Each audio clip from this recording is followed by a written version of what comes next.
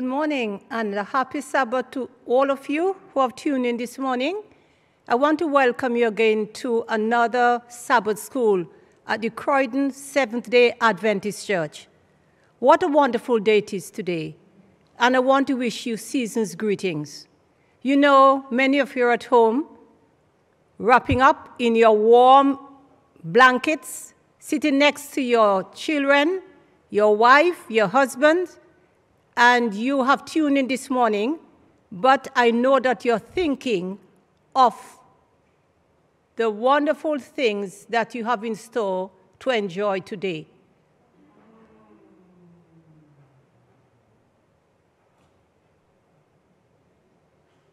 I don't know. What's going on?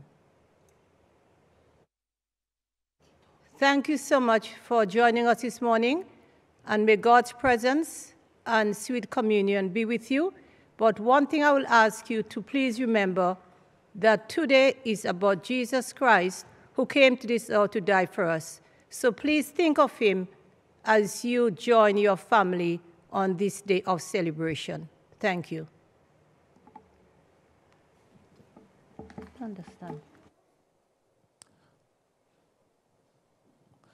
Thank you, Elder Valsi. Good morning to everyone and welcome to Croydon Sabbath School panel. We're so grateful that you can join us as we open God's Word.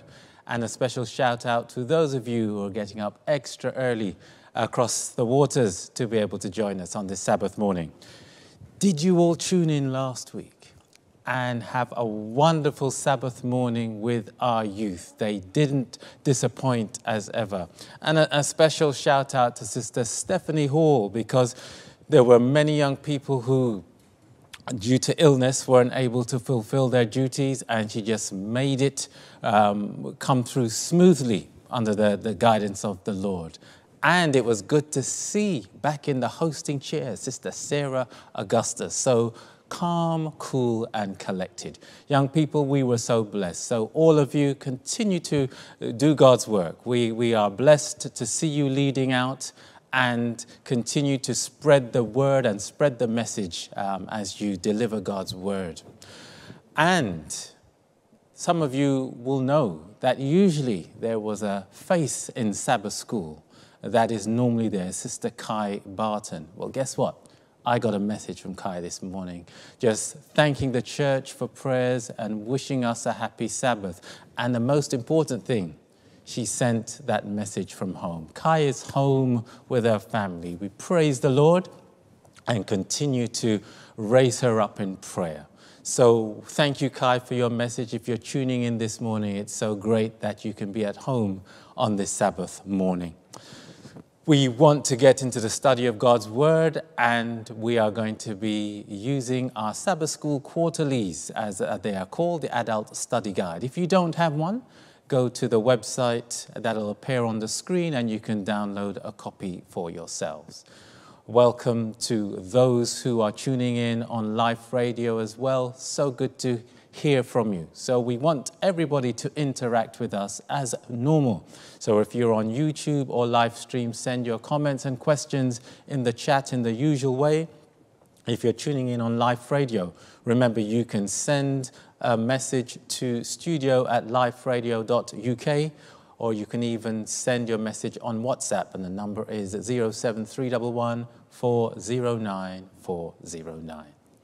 So we're going to dig into God's Word, but as usual, we have our panelists with us, and we welcome back our senior pastor, Pastor Royston. Good morning, Pastor. Elder Johnny, I don't know if I should say Merry Christmas to you. You can do. Or I should not say to Elder Valsi. I'm not too sure, because I'm sure. But you know, it's good to be alive on the final Sabbath of 2021. And I think for me, it's good to be spending it with you in this morning, because I think we've been on this journey for quite a long time. And yes, so thank you for, you know, the times that we have spent together. I really appreciate it. Oh, thank you, Pastor. It sounds like if you're going somewhere. Well, I'm not going anywhere at the moment anyway, but thank you very much for your kind words. We also welcome back Sister Sharon Douglas. Good morning, Sharon. Good morning, everyone. It's good to be studying with you all today. Thank you. And last but by no means least, Elder David Village. Good morning, Dave. Good morning and happy Sabbath to each and every one. Again, a wonderful pleasure. And just to help Pastor Royston out, greetings of the season, I think is what we normally say if we have any doubt about people's beliefs on this matter. That's okay. Thank you very much. So before we dig into God's word, we are going to be favored by a special musical item from our own Croydon Seventh-day Adventist Gospel Choir, singing for us this morning, Glory to God in the Highest.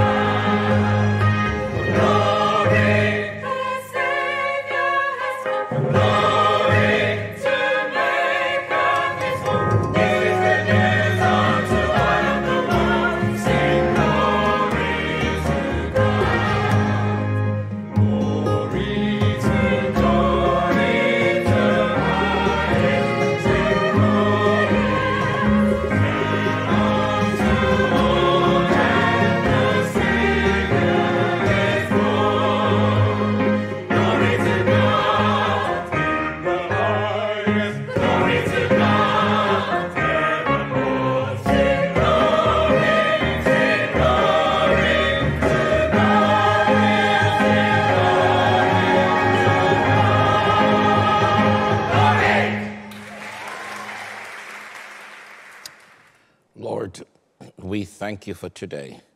As the song says, glory to God. And Lord, this is the final Sabbath of 2021. And we want to thank you. It has been a very challenging year, but glory to God. And Lord, we will be launching next week, Sabbath, into 2021, a new lesson. And I'll be here to be a part of that process by your grace. Glory to you. Amen. Amen. Thank you so much, Pastor, and thank you to our gospel choir. That took me back. Glory to God in the highest. So we're at our very last lesson in this quarter's series, Present Truth in Deuteronomy. And today we are looking at the resurrection of Moses. Our memory verse is taken from Jude 9, and it says, "Yet Michael the archangel, in contending with the devil, when he disputed about the body of Moses, dared not bring against him a reviling accusation, but said, 'The Lord rebuke you.'" We're going to dig into that a little further as we go into our lesson study. So by way of an introduction, for there to be a resurrection, there must, of course, have been a death. And that is true of Moses. the central mortal of the book of Deuteronomy. Now, throughout this quarter, we have learned so much about Moses' character and his final sermon and charge to the children of Israel before they entered the promised land. He ministered present truth to that new generation of children of Israel, and this week's lesson was no exception. Pastor Royston, now, for over 40 years, Moses was God's mouthpiece. You know, Moses was close to God, but Moses was God's mouthpiece and not the other way around. And that's important. So when in service for God, how important is it always to remember who you are and who God is regardless? Very good question, Elder Johnny. I'm just looking online, and members are, my virtual viewers are saying it seemed like Pastor is leaving. I'm going to be here. Yes, you frightened a few people. Yes. So just to encourage them to say that, I'm going to be here. But the question you have raised, I think, can I make a point, and then I will address the point that you have raised? Sure. I've made a note here in my lesson study, and I had a long conversation with one of our good friends. We have become very good friends, Sister Angela Green. She's online. I can see her. And Angela, we were talking about the fact that Satan wants to claim our destiny and control the narrative, regardless of who you are, especially if you're God's chosen mantelpiece. And we had this, and we talked about the fact that one rash decision can be destructive. And so that is why it is important that when God calls you to be his mouthpiece, that all the things that are happening in your life, you do not take credit for it. Now, that's the issue with many of us preachers. We become too big for our own boots, We begin to get so caught up in what we're doing, and I becomes the center of everything. And I think the point you have raised about Moses, for many years Moses, was focused on God. But then he got to the point where he got frustrated, and then he started focusing on himself. And we see what the problem, what caused that. So we need to remember, even as children of God, that God is in control. We're God's mouthpiece, and we should never reach to the point where we think that it is because of us. And I think the lesson is going to come clearly with that, isn't it? Interesting. That Moses felt, he says, we. He used the word we. No, God. And so as preachers, let us not forget that it is not us, it is God. Amen. It's interesting. I mean, I wasn't targeting the question to ministers or preachers specifically, but an interesting testimony there. Thank you for sharing that, Pastor. So, do you agree with Pastor Royston? When in service for God, how important is it to always remember who you are and who God is, regardless? Send us your answers or your thoughts on that, and Pastor Royston will share them as he usually does. Thank you. So the lesson opens with a flashback to something that was recorded in the book of Numbers. Sister Sharon, coming to you first of all. Remind us what took place. If you can start off with Numbers 20, verses 1 through to 8, please. Okay, and I'm going to be reading from the New King James Version. And it says, "Then the children of Israel, the whole congregation, came into the wilderness of Sin in the first month, and the people stayed in Kadesh. And Miriam died there and was buried there. Now there was no water for the congregation, so they gathered together against Moses and Aaron.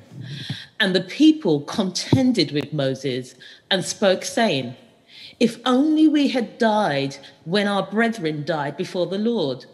Why have you brought us up out of the assembly of the Lord into this wilderness, that we and our animals should die here? And why have you made us come up out of Egypt to bring us to this evil place? It is not a place of grain or figs or vines or pomegranates, nor is there any water to drink. So Moses and Aaron went from the presence of the assembly to the door of the tabernacle of meeting, and they fell on their faces, and the glory of the Lord appeared to them. Then the Lord spoke to Moses, saying, take the rod, you and your brother Aaron, gather the congregation together, speak to the rock before their eyes, and it will yield its water thus. You shall bring water for them out of the rock and give drink to the congregation and their animals. So here we see that there were two water from the rock events that sort of served as bookends for the 40 years of wandering in the wilderness. The first time is very soon after crossing the Red Sea. So the account that I've just read in Numbers is similar to the account in Exodus 17, verses 1 to 7. Both involved a complaint against Moses about a lack of water. Both occurred at Meribah. Both involved the rod being mentioned. Both involved Moses and Aaron removing themselves from the assembly of the people and going to the door of the tabernacle to seek God, which is a good thing. When we are surrounded with negativity and critics, we need to enter into the presence of God, where we can find strength, clarity, wisdom, direction. Both resulted in water being produced. We see in this account the same pattern of behavior which had been displayed by the former generation, their fathers. So history was repeating itself, that pattern of complaining. And, they were singing really the same song. When we look in verse 3, they speak about the fact that they wish they had died like their brethren had died before them. Now, if we remember in Numbers 16, several chapters before, that there had been a rebellion by Korah. And in that rebellion, there was a quick death. The ground opened up and swallowed a number of people. It was around about 215. Many were leaders as well. So they were saying, that way we would have died quickly. It wouldn't be this slow death through thirst. When we look at verse 4, we hear them speaking of how Moses and Aaron had brought them and their cattle out to die. And it's like they had this conspiracy theory going on. And then we look at verse 5, and they talk about the fact that they had been brought out of Egypt to this evil place. Well, they got that wrong. They were being oppressed in Egypt. They were slaves in Egypt. Egypt was an evil place, not where God was trying to bring them. So we see that they also mentioned in that same verse about some of these kind of like produce, seeds, figs, pomegranate. And if we remember, when the spies went to spy out the land and God told them to go up and take the land, these were some of the things that were there. But at that time, they were saying, no, we can't go and possess the land because there's giants. So there was like no pleasing them. Yeah. And then in verse 8, we see God being very specific. He told Moses to take the rod, which was a sign of God's authority and power, and to gather the people and show them his power. Amen. And so we see the preciseness, just like when in the Garden of Eden, God had said to Adam and Eve, don't eat from the tree of good of knowledge. Yes. So what I wanted to go on and say, and I know I've been a bit long, Johnny, but when we complain, we see things differently. It skews our thinking. We see evil as good and good as evil. If we're honest, we would have to admit that we sometimes complain. When God isn't coming through for us in the way we want, we accuse him of being absent or disinterested. But when our hearts when our heart is concerned with God's purposes rather than our own, we will be patient and we will trust him to provide what we need. Thank you. Then we won't develop the bad habit of complaining. Excellent. Thank you. Thank you for that synopsis there. So Elder David, we see Moses and Aaron, they went and sought the Lord's advice. Continue for us. Verses 9 through to 13, please. Certainly, yes. And it says in verse 9, and Moses took the rod from before the Lord as he commanded. So far, so good.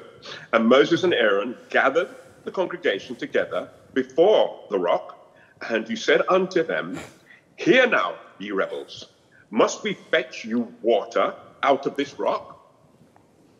And Moses lifted up his hand, and with his rod he smote the rock twice, and the water came out abundantly, and the congregation drank, and their beasts also. And the Lord spake unto Moses and Aaron, because ye believe me not to sanctify me in the eyes of the children of Israel, therefore ye shall not bring this congregation into the land which I have given them. Now, we find here that Moses did exactly the right thing. And again, wonderful lessons to be learned. When we have a crisis, when we have a challenge, the first thing that we do is to go and communicate with our God. We see that often in David. And David, before he went into battle or anything like that, he said, it is written that he consulted with the Lord. What should we do? Should we go up? Should we stay? Should we fight? And God would give these directions. And so Moses, up to this point, has done the right thing. He's basically consulted the Lord, and the Lord has given him specific instructions. We know that. So Moses took the rod, as it says, and went to the people. But then his own passion takes over. His own passion. And remember that in the midst of all of this, that we're not dealing with flesh and blood, but we're dealing with other entities. And so we have to appreciate also that Satan's in the mix as well. And what we find, that he expresses a level of passion. Now, remember, this passion is something that God spent 40 years trying to get out of him after he murdered the Egyptian some 80 years before. And it's been a long road, but that residual passion, that residual anger problem that Moses had rears its ugly head again. And Moses then takes it upon himself to follow his own guidelines based upon what God had previously told him in the story that Sharon alluded to. And he struck the rock. And the result was that the water came out, and happy days. Everybody seems to be happy. The result is that the children of Israel got water, and the animals as well got water as well. But we do see that God says, listen, Moses and Aaron, because ye believe me not to sanctify me in the eyes of the children of Israel, therefore ye shall not bring this congregation. So the objective is never about the physical. When we have a need, when we have a want, it's never about that. There's always a deeper spiritual message. And it's not so much what's in your heart, it's how it's being perceived. Let not your good be evil spoken of. So you could be doing good, because that's was the objective of Moses. But it's how it's perceived. And Pastor Royson, I'm sure, will agree with me, and you, Johnny, that as leaders, in spite of your desire to do good, you could be right in your intentions, but wrong in the way in which you deliver that communication. That's right. And that's the problem which Moses had here. He was wrong in delivering this message, and therefore could not be trusted. Well, I wouldn't say trusted, but it would be under this cloud that he would enter into the promised land. And this was the wrong impression, and God had to try to do something to rescind that. And that was by not allowing them to go into the promised land. But interestingly, if you go back to Numbers 14, when based upon the rebellion, after the spies went in, and Joshua and Caleb came out with a good report, it was at that point that God said, only you two would be allowed back in. there was no mention of Aaron That's right. or Moses That's at right. that point. That's right. A very interesting thing to consider. Yep, that same point came to me. Just before I go to Pastor Sharon, you got anything briefly to add to what Elder David shared there?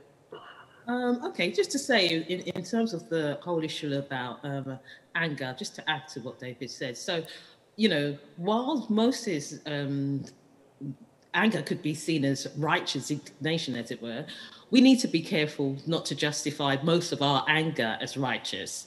There was a Scottish hymn writer, George Matheson, who said, "There are times when I do well to be angry, but I have mistaken the times." Or Aristotle said, "Anyone can become angry. That's easy. But to be angry with the right person, to the right degree, at the right time, and in the right way, that is not easy." We know that the Bible says in Ephesians that we should be angry, but sin not. The point that I'm just simply making that, maybe your besetting sin isn't anger, but whatever keeps you tripping up, keeps us tripping up, we need to identify that, bring it to God, so that we don't stumble at the finishing line. Amen. Thank you very much. Pastor Royston, anything coming in on that? Yes, we're flooded with points. Erlene, Lynette, Caroline, Anif, Catty, Rodney, and even our own Elder Peter Burton says, God never changes. Donna and Anthony and Son basically says to us that when we focus on self, it excludes God. Yes. Kathleen says, without him, we can do nothing. Angela Green made a point. I'm going to read this point because I said we had a long conversation. She says, the servant of God are not to act out of the dictates of the natural heart. We need to have close communion with God in case on the provocation, self rises up. That's a powerful thought. This is Elder Johnny. Here's a thought again coming from Caroline says, first it shows how much negative influence can cause even strong and spiritual, I'm going to put people of God to fall down. Yes. Therefore, total concentration to God and depending on him is very, very crucial. Powerful thought, that Elder Johnny. Here's another thought from my friend Erlene over there in I've just forgotten now. That's okay. In Montreal. Okay. In Montreal. And she's saying here that we need God to be our guide and we need God to control us. Rodney Smith says, the impatient Moses, who 80 years ago killed a man, now jumps up out of nowhere. The gospel is true. Only Jesus saves. Here is my good friend, Elder Lawrence Augustus. He says, discontentment is a struggle for many Christians today. Sometimes we can be so focused in the moment, we fail to see God's blessing and provision. Taking our eyes off God is a very, very dangerous thing. Here, let me go now on to our YouTube? Live stream. Okay. Sorry about that. Akusa says, God uses us to achieve his purposes. But it's important to remember that he's God all by himself. That's right. Powerful. He doesn't need us. We need him. Amen. Brother Mwambi says, the devil is extremely cunning. He can make human beings start to feel that they can make it on their own, even when they are serving God. We can sin in the midst of doing what is supposedly to be good. John VM, it is important to always remember that all good things that come to us were brought to us by God, not by our own power, especially when we are abundantly blessed. I'm going to read something from Clive here. Clive Johnson. It is very important as we will be able to do anything, as we'll be able to do anything our Lord allows. But we have seen with our fellow believers attempt to shut us down, thinking it's not possible to think beyond human capacity. I think I get the point he's saying here. Remembering, Rose says, remembering we are should humble us, knowing that just like God is using a sinner like us, he will also use others. In short, not I, but Christ. Amen. Thank you. There's a question, Elder Johnny. I want to throw it. Somebody asked a question here, and I think Rodney Smith had asked a question Rodney, can you retype your... No, sorry, it's Anthony Brumble. He says, did Moses err because he allowed his emotions to overpower his reason? If so, what does this teach us about controlling our emotions under all circumstances? I think, Elder Johnny, as we go forward... That's what I was going to say. That question will be answered. Can I roll a thought in, Elder Johnny, then I come back to you? Go ahead. No problem. I remembered when I was in when I was in college, I kind of did well. And I kind of was showing off. And my professor said to me, kind of, not really. My professor said to me, he says, praise is like perfume. Smell it, but do not consume it. It will poison you. Powerful. Wow. Yeah. Powerful. Good points. Thank you. Keep them coming in. And those of you that are joining us on live radio, we want to hear from you in your usual way of getting in touch. So, interesting points. Let me go out with another question. Now, in life, there are some people that just seem to wind you up. Do not mention any names. Do not look across the room. Okay. There are some people that just seem to wind you up. Words and actions just seem to irritate. I was getting irritated by my own voice there. Hopefully, we're coming over clearly now. So here's my question. How do you handle that predicament, especially as your soul salvation is literally at stake? You know, Moses and Aaron, and specifically Moses, went to seek the Lord, but it was the people that were frustrating him. So how do you handle the predicament of people winding you up, or you getting annoyed, I should say, especially when your soul salvation is literally at stake? We want to hear from you. In the meantime, as those thoughts are coming in, although it seems somewhat hypocritical for us nowadays, sinful human beings, to examine the sin of Moses, let's just take a further look in more detail at what transpired. Elder David, coming to you first of all. Now, considering what Moses did or failed to do was so bad, how come water still came out of the rock? What's your thoughts on that? I think that's a very good question. We have to look at the relationship which God and Moses had. Now, as Sharon alluded to earlier, I believe it was in Exodus 17, verse 6, God did give Moses power to strike the rock, and water came out. From the way I look at it, God does not rescind sometimes the power that he gives us because of mistakes. And the overall objective, or one of the objectives, was to feed the children of Israel, give them water and their animals. This was a need.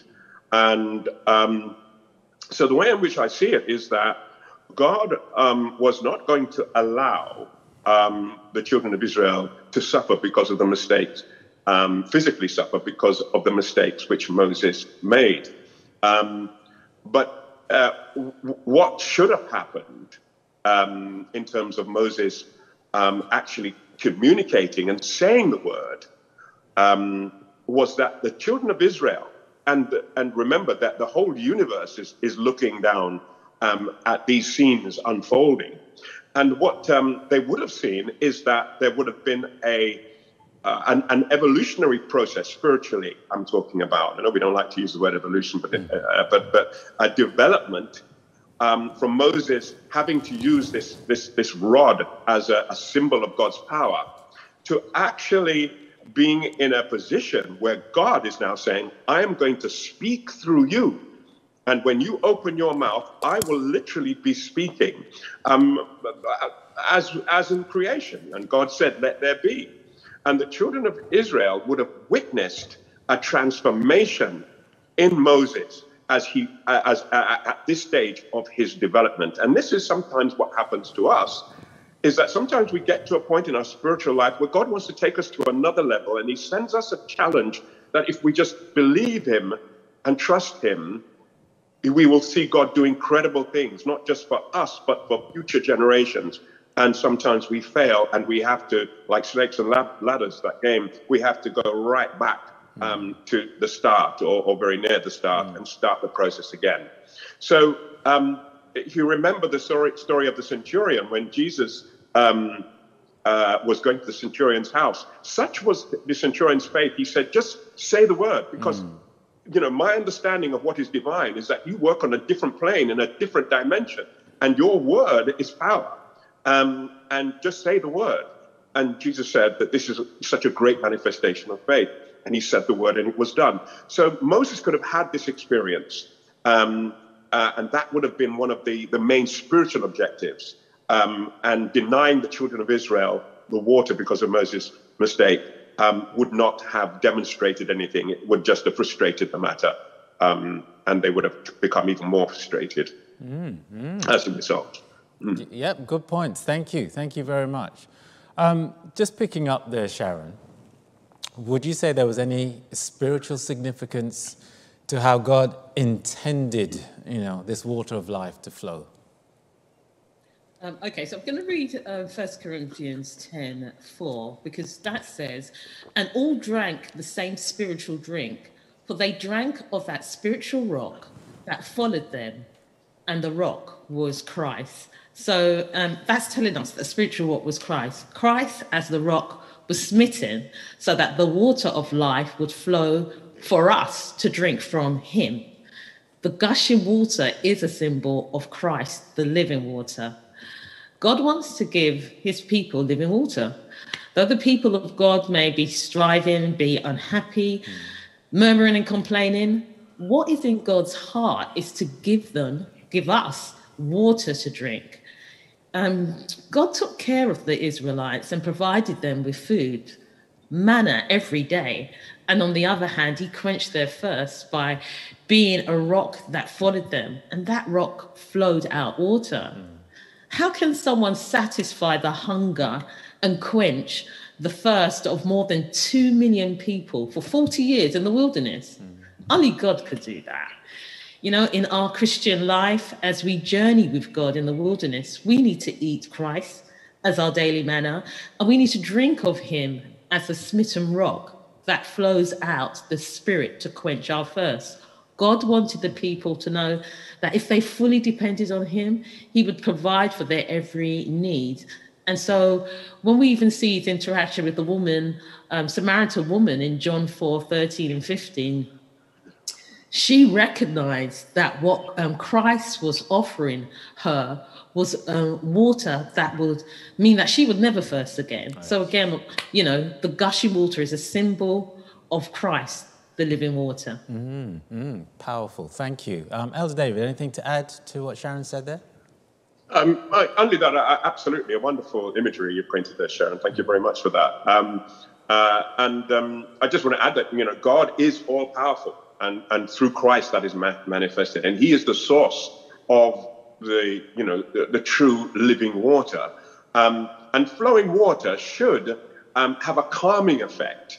He leadeth me beside still waters, So that should be not only a spiritual effect, but that water gushing out should have been a calming effect as well. The flowing water should have done more than just satisfy thirst, as has been pointed out. They should have seen Moses and God in a different light. And maybe they would have seen a manifestation of God descend upon Moses if he had done what was right, as it did with Christ, when it says, this is my beloved son in whom I'm well pleased. There would have been a commendation spiritually and physically that Moses had done the right thing, and he was therefore suitable to take them on to the next level.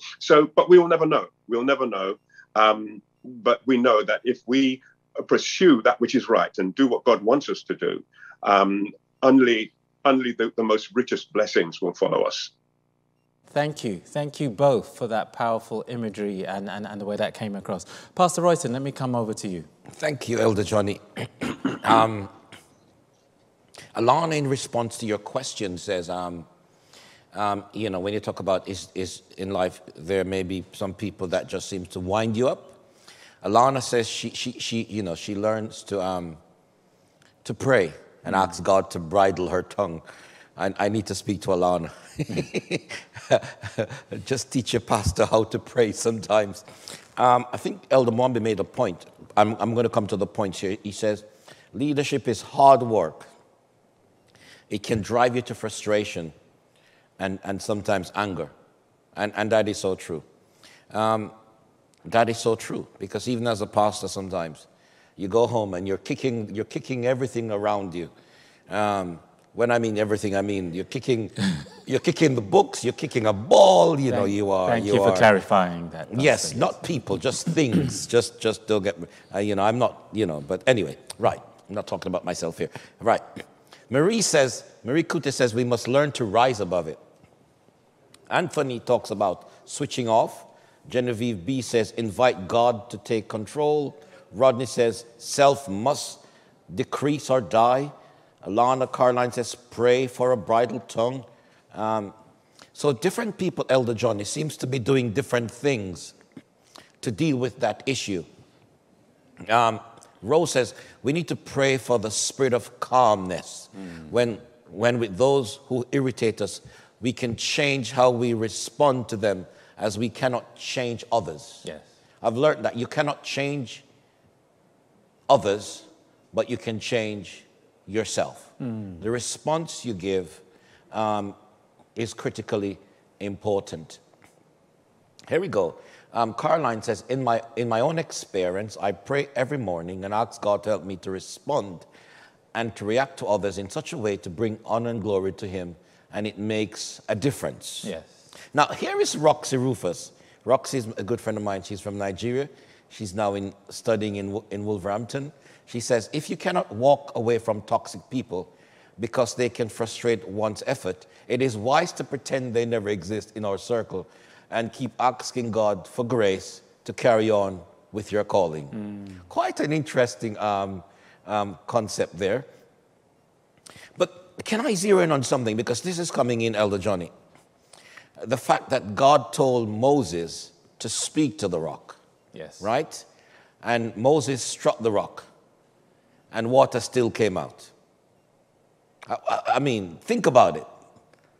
So was Moses right in saying, you drink ye rebel? In other words, I'm doing this, right? But Peter Burton made this point. Unlike some humans, God's intention is not to embarrass people in public. Hence, allowing water to still flow from the rock. He prefers to deliver some messages on a one-to-one basis. And you know what? I was thinking about it all week. God still performed a miracle. That's right. Even though Moses did the wrong thing. Here is what the wounded healer says. So water came from the rock when Moses struck it. Not because or despite Moses' mistake. Now here's the punchline, Elder Johnny and my viewers. And thank you for this, wounded healer. But because God was the one providing for His people, both physically and spiritually. I think, Elder Johnny, this is the quotation for the morning. Amen. Over to you. Amen. Amen. Powerful thoughts. Keep them coming in, class. We are enjoying our lesson study this morning. Going out with another question for you then. Without the benefit of hindsight, as we have today, could God's judgment on Moses have appeared harsh or unfair to the children of Israel? And if so, why? So share with us. Remember, take it from the children of Israel's point of view. They know they probably complained a bit too much, although they felt they had a valid reason. And now they're hearing this judgment. So with the benefit of hindsight as we had, could God's judgment on Moses have appeared harsh or unfair to the children of Israel? And if so, why or why not? Let's hear your thoughts on that. Elder Johnny. Go ahead, sir. I have something coming in on WhatsApp, and I totally forgot we had WhatsApp, right? Go ahead. It says, Moses didn't disbelieve God could supply water. If he spoke to the rock, he was just too angry and impatient to do it. So out of frustration, he lashed out and used his rod to smash into the rock twice. And then it goes on to say, it's a long one, you remember when he smashed the tablets of stone and grounded up the golden calf with water. I think the person is looking at a pattern here that Moses had. But even in such angry state, as God's representative, heaven expect better of Moses and Aaron. But God wouldn't have Moses' bad behavior usurp his plan to provide water for his people. For God's purpose is greater than even our bad behavior. Yes. I think this is the quote for the morning. Sorry, Wounded Warrior, I'm going to have to take that back. God wouldn't have Moses' bad behavior usurp his plan to provide water for his people. For God's purpose is greater than even our bad behavior. And as a pastor, I say, quite often I do make these mistakes, but ultimately God's purpose seems to be shining forth. Thank you, Elder Neil, for this powerful point. Over to you, Elder Johnny. Amen. Thank you very much. So, and keep your points coming in as to whether God's judgment appeared harsh or unfair to the children of Israel. In the meantime, I want you to picture this scene. Moses is now heading off in the distance, probably getting smaller and smaller as they see. He's on his own. He's heading up the mountain. So, Sister Sharon, let's just look at the final chapter of Deuteronomy 34. We'll take the first 6 verses, please, if you can. Deuteronomy 34, verses 1 through to 6. And again, I'm reading from the New King James Version, and it says, Then Moses went up from the plains of Moab to Mount Nebo, to the top of Pisgah, which is across from Jericho. And the Lord showed him all the land of Gilead as far as Dan, all Naphtali, and the land of Ephraim and Manasseh, and all the land of Judah as far as the western sea, the south and the plain of the valley of Jericho, the city of palm trees, as far as Zor. Then the Lord said to him, This is the land of which I swore to give Abraham, Isaac, and Jacob, saying, I will give it to your descendants. I have caused you to see it with your eyes, but you shall not cross over there. So Moses, the servant of the Lord, died there in the land of Moab, according to the word of the Lord. And he buried him in a valley in the land of Moab, opposite Beth Peor. But no one knows his grave to this day. And so we see that Moses stumbled at the finish line. But I read this and I am thinking the way Moses and God prepared Moses to die.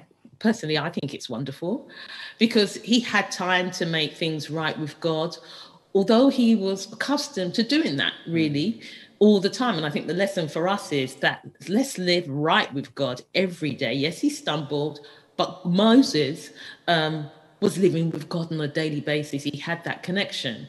You know, apparently you cannot see all the land which is mentioned in the text from Mount Pisgah because there are other mountains which obstruct this view. And obviously with the natural eye, you can only see so far. So Moses was given an extended panoramic kind of like panoramic view of the promised land of Canaan. Moses saw this with his natural eyes, but Moses saw much more through the eyes of faith, seeing the promises which God had made to the tribes of Israel through Abraham, Isaac, and Jacob. It shows us that God is a covenant-keeping God. He did not have to show Moses the land, but in love he did.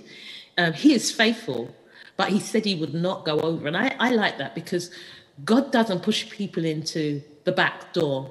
You know, God's no respecter of person.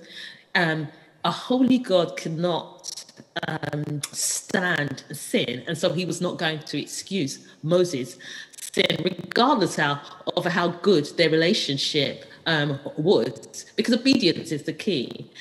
And when we look to verse 5, it says Moses, the servant of the Lord. And I like that because Moses fell, but Moses got back up again and God still regarded him as his servant. So, not Moses, a great leader, the servant of God. So more than anything, Moses was a sinner saved by grace. He had accomplished the purpose that God wanted him to. Moses didn't die alone. God was with him, and God is enough. You know, he had accomplished the purpose for which God had set him. And the question for us is, are we accomplishing our purpose, our God-given purpose? So, you know, the fact that no one knew where he was buried, that says to me that God didn't want people to make a shrine to him after he has died and gone. You know, when the time comes for us to die, the important thing is not how grand our funerals are, but the greatness in terms of our lives. In fact, how we live now will determine how we die. Moses lived in the heights, and he died in the heights. He often met God on the mountain, saw his glory, and experienced his grace. You know, we need to do likewise. Although Moses failed, he was able to repent and get back up again. Amen. Thank you very much. So Moses had a mountaintop experience. We can see where that expression comes from. Elder David, let's continue, please. Verses 7 through to 12 of the same Deuteronomy 34. Yes, reading from verse 7 from the King James Version. And Moses was 120 years old when he died. His eye was not dim, nor his natural force abated.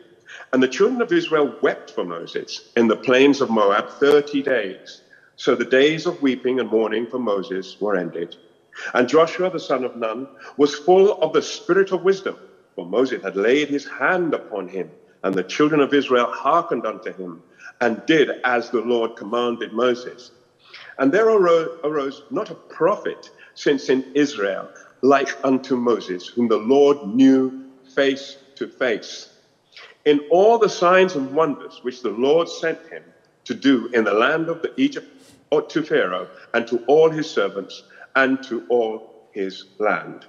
And in all that mighty hand, and in all that mighty hand, and in all the great terror which Moses showed in the sight of all Israel.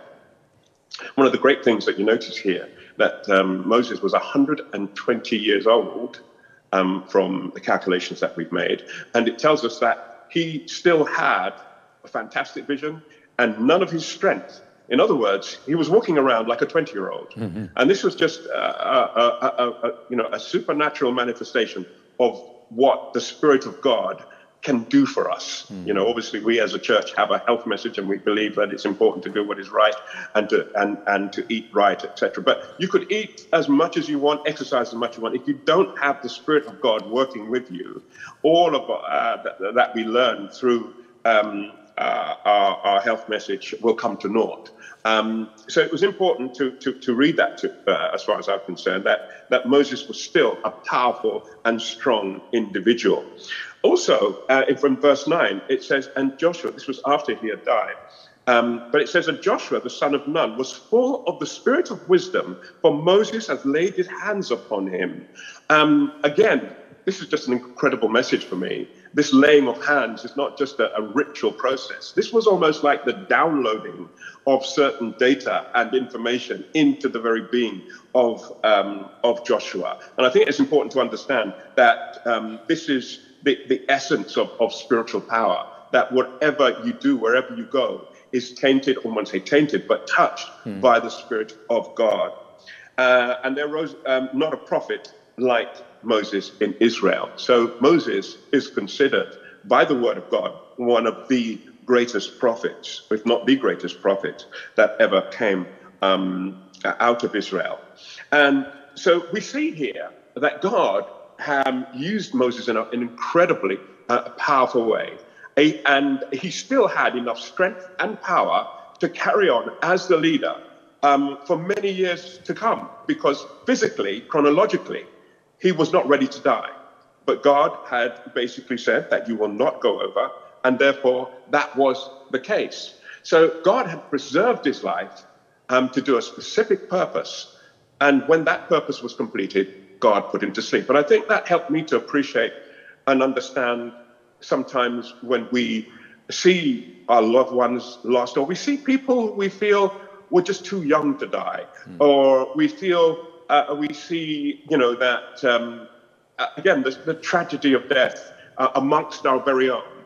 And sometimes we are comforted by the fact that they have done all what God has asked them to do. And the fact that we are still alive means that God has got a work for us to do. Regardless of how old we are, God has not put us into retirement.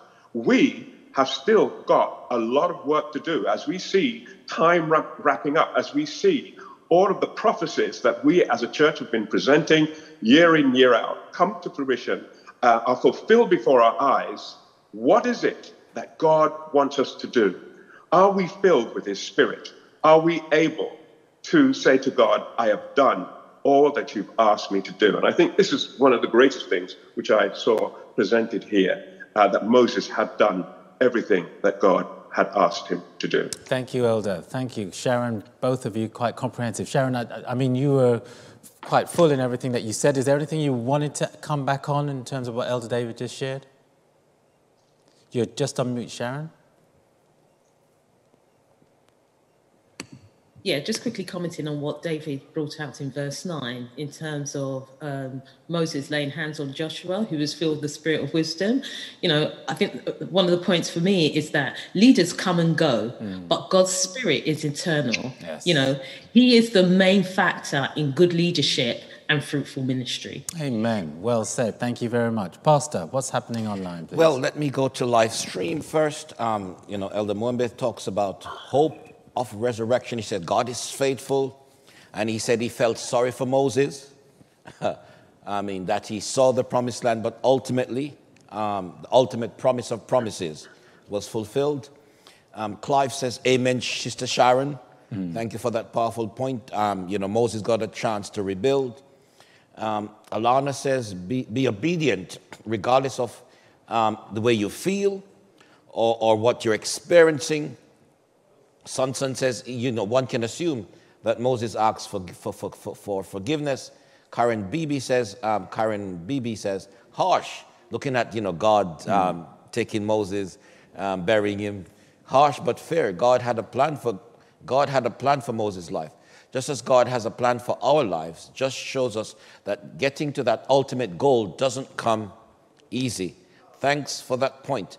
I like the point that Sonson makes. He says that God's grace is the message for all of us. And I think that's a powerful point, that God's grace is the message for us. And he says, have you noticed that Moses and Jesus was shown a panoramic view? Remember Satan took Jesus up and showed him all of that, right? They saw all of that. Peter Burton says, God's judgment on Moses may have appeared harsh because of what he did for many years, but that reinforces salvation by works. The bottom line is that Moses was a sinner, and the wages of sin is death. But can I add, Elder Peter, but the gift of God is eternal life. All right. Through Jesus Christ. That's a nice segue into, our Lord. Into where we're going. Thank you. I know it's going, but can I just read what Julian... Go ahead. Two more. The punishment to Moses may have seemed harsh to the Israelites, but it was important that they realize that obedience to God is vital. I'm going to read one more, Elder Johnny. Somebody who I have not mentioned before, Alethea Sinclair, says the rock represents Christ in this scenario. Christ was saying, speak to me, but instead of frustration, gave rise to anger and disobedience took place. That was not the one I wanted to read. Yvette Bradford says, God showed Moses the promised land. He buried Moses himself. And if that wasn't enough, he came back and took him to heaven with him. What a God we serve. Amen. But Elder John, I wanted to throw in this one. If I don't read Duane, I won't forgive me. So let me just read what Duane has to say. Go ahead. I think God in his mercy put Moses to sleep so he can save his soul. Looking at Moses' pattern of anger, he may have lost his soul had he continued to live. Powerful thought. Class is on fire. Thank you. Keep your thoughts coming in this morning. So, this week's lesson was entitled The Resurrection of Moses, and this is where we are at. Going out with a question to you. What biblical evidence can you share as proof or evidence that Moses believed in the resurrection. So those Bible scholars and theologians out there, share what you know to prove that Moses believed in the resurrection. So there was no funeral cortege. There were no coffin bearers. There were no flowers and no tomb for this great man, bearing in mind what Sister Sharon has already said. Surely Moses should have at least had a memorial of such. Elder David, coming to you now, remind us what our memory verse says in Jude 9 and expand on that, please, if you will. Very interesting. Jude 9, yet Michael the archangel, when contending with the devil, he disputed about the body of Moses, does not bring against him a railing accusation, but said, the Lord rebuke thee. Interesting, there's a couple of points in Jude that are mentioned only in Jude and not in other texts. So he gets his source of information from other texts of antiquity, which probably do not exist today.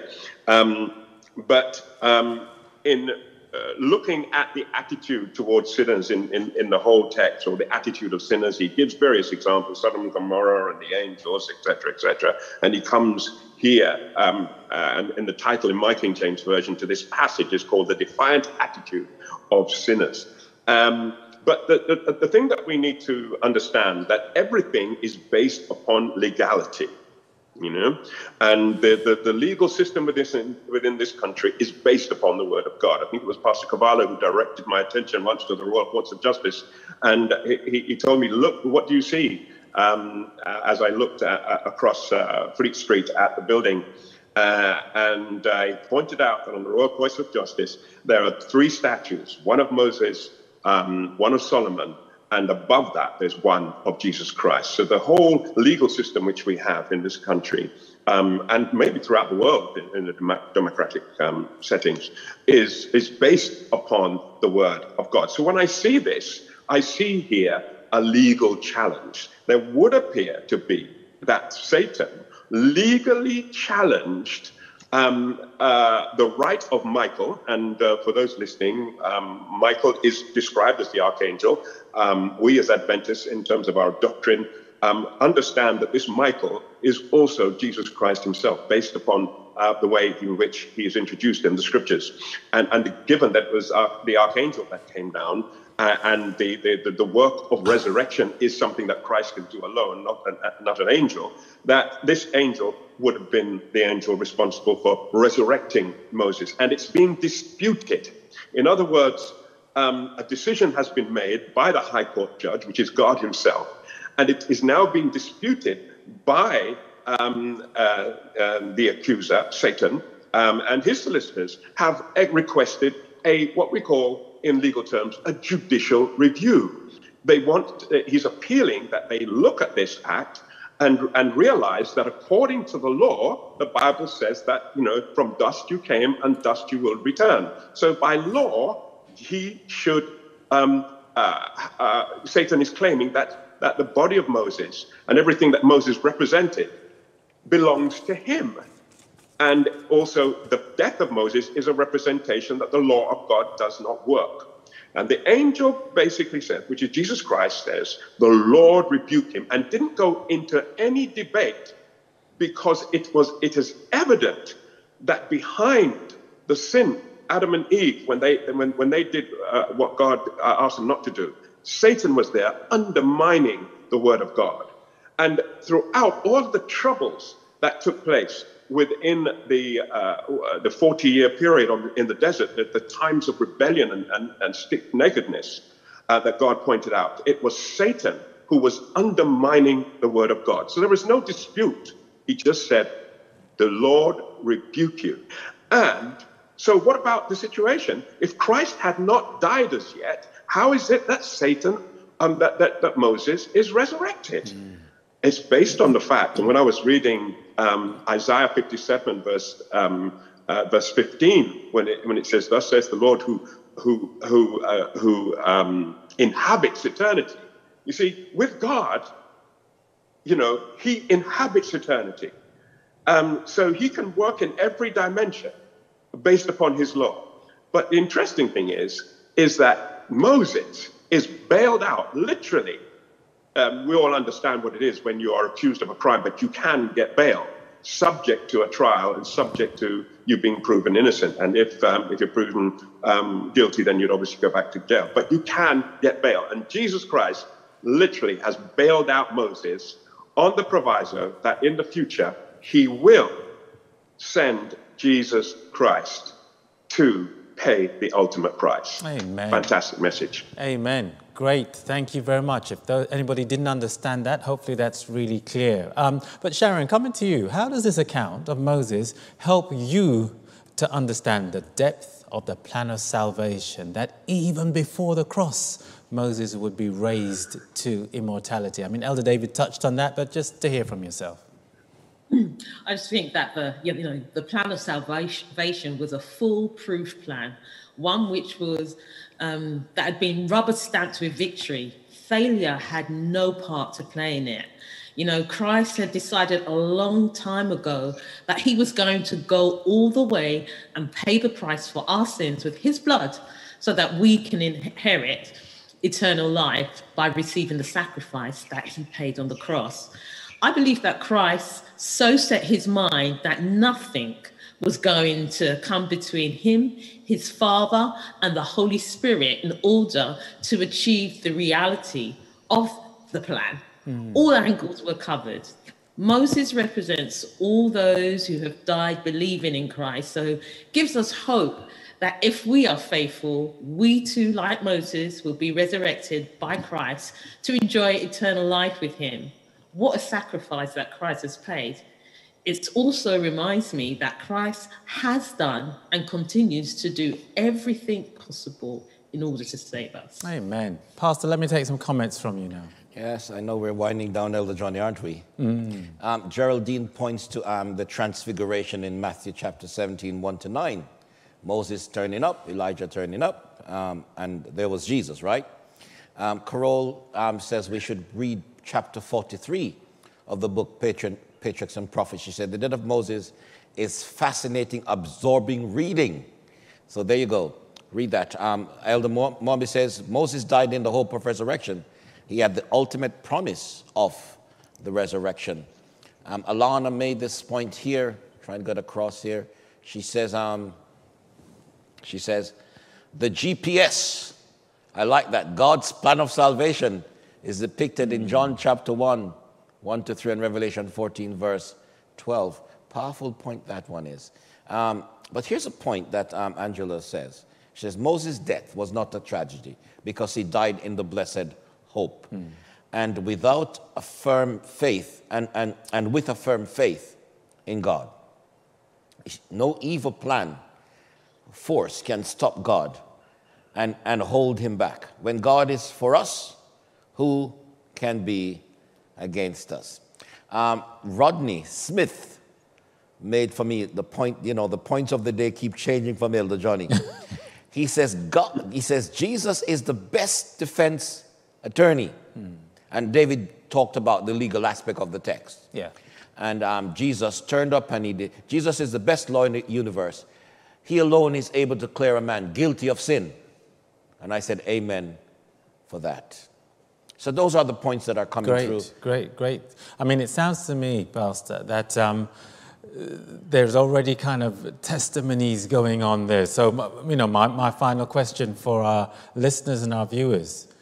Peter, James, and John were excited on the Mount of Transfiguration to see Moses, Elijah with Christ. What excitement, viewers and listeners, and encouragement do you feel about Moses appearing on the Mount of Transfiguration? You've heard what Sharon had to say, and some of the comments are coming in. So continue and share your excitement, your encouragement of Moses appearing on the Mount of Transfiguration. Can I clear up a point, Elder Johnny? Go ahead, sir. Manroop, I think it's a relative of yours, right? Anthony Monroop. Okay, yeah. Right. It was significant that Moses repented of his sin. Otherwise, the devil might have had a claim on Moses' body.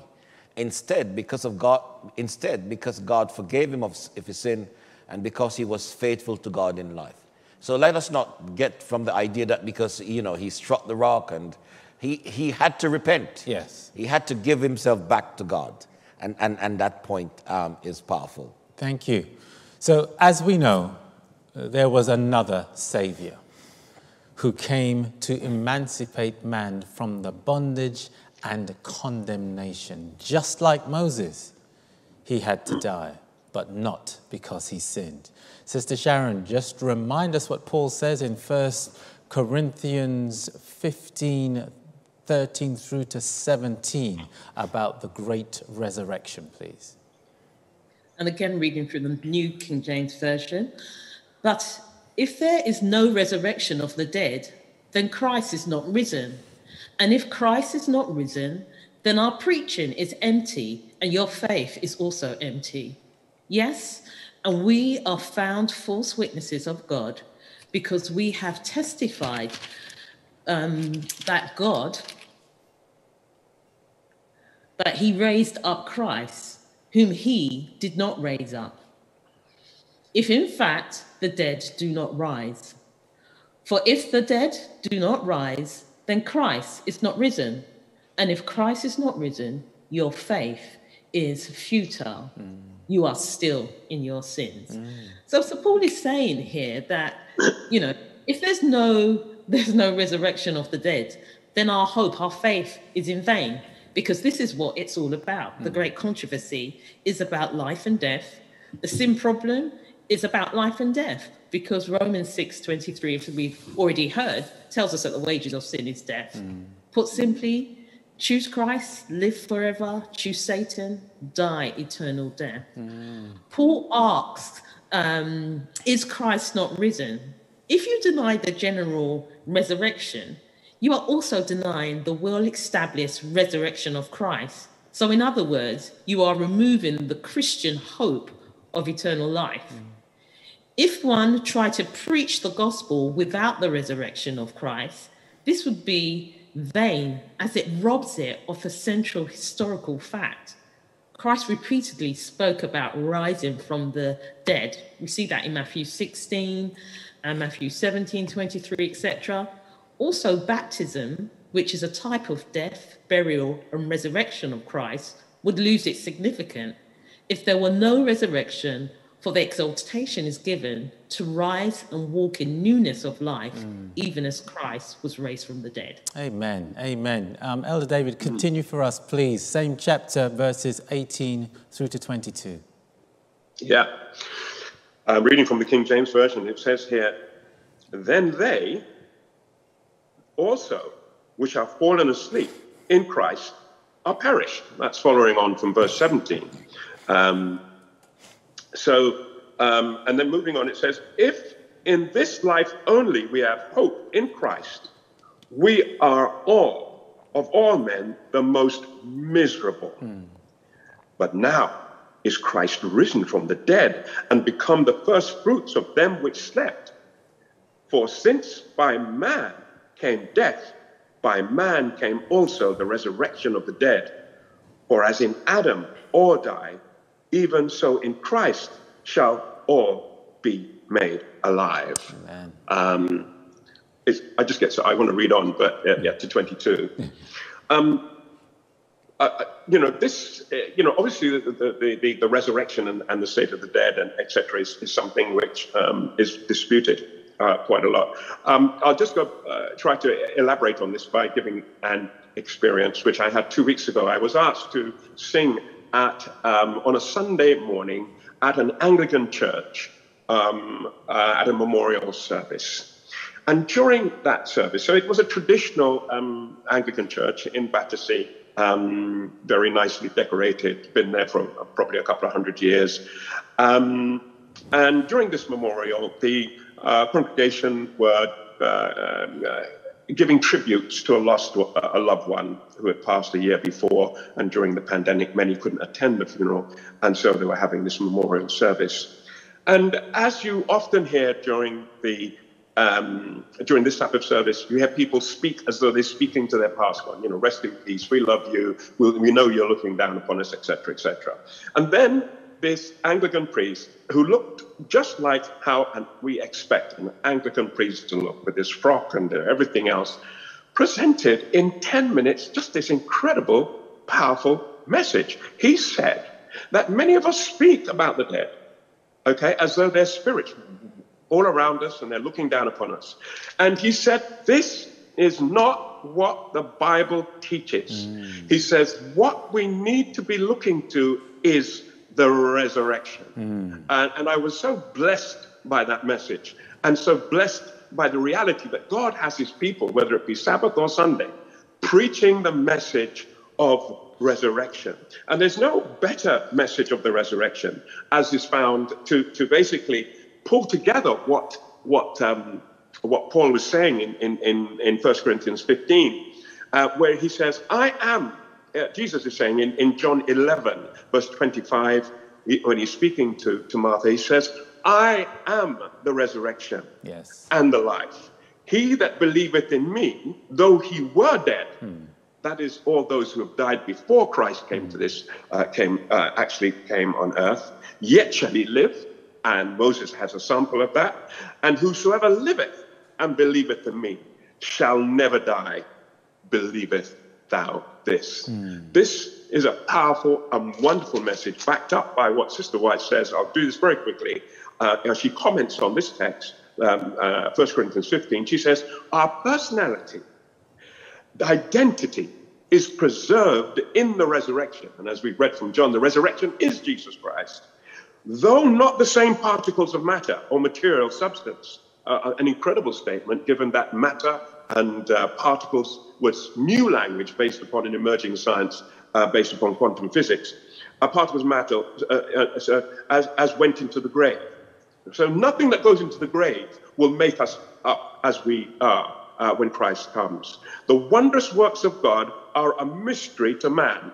She says the spirit, the character of man, is returned to God, there to be preserved. And when I read this, no more did I mourn or did I feel an emptiness for my loved ones, to know that the loved ones which I've known who have trusted in Christ are preserved, not in what we understand as living, but their character, their spirit are preserved in Christ. Amen. Amen. Powerful testimony. Thank you for sharing that. Pastor, final comments, please. Final comments for 2021, Elder Johnny, from our viewers. And we want to thank you for staying with us, for being with us.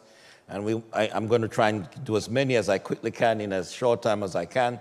So basically, Marie Coute says, the resurrection of Jesus guarantees salvation. So said Rod Smith, so said VK, so said Mwenga, who says, if there's no resurrection, then Christianity is a massive hoax. That is so true. And then a lot of people are saying a lot of stuff, Elder Johnny.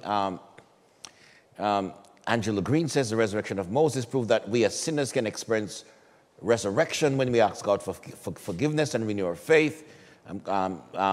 Julian Wainwright says there's hope in Moses' resurrection due to sin. Men die, but there's hope in life after death through Jesus Christ. I'm going to stop there.